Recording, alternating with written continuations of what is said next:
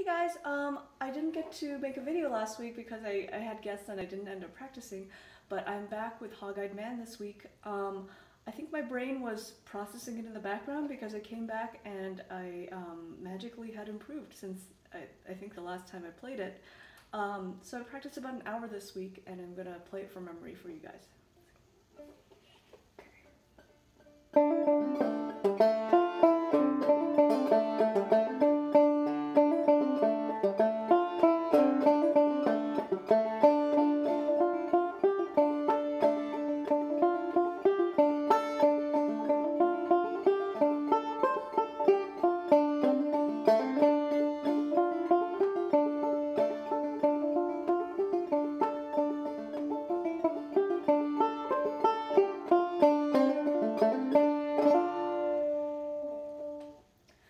Okay, so I listened to Josh Turknut's video right before I played it, and somehow I just don't know how to get that flavor, you know? So I'm playing off his tab. I think his rhythm is slightly different, and he's got a few, I don't know what they're called, skip notes, the ones in parentheses.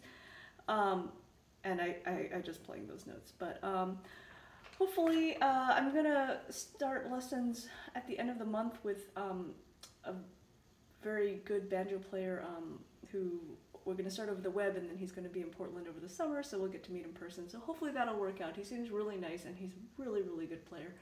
So I'm not sure what I'm going to be working on next week because I haven't been looking into what else to play, but hopefully I'll dig up a good tab and I'll have something for you guys next week. Alright, bye!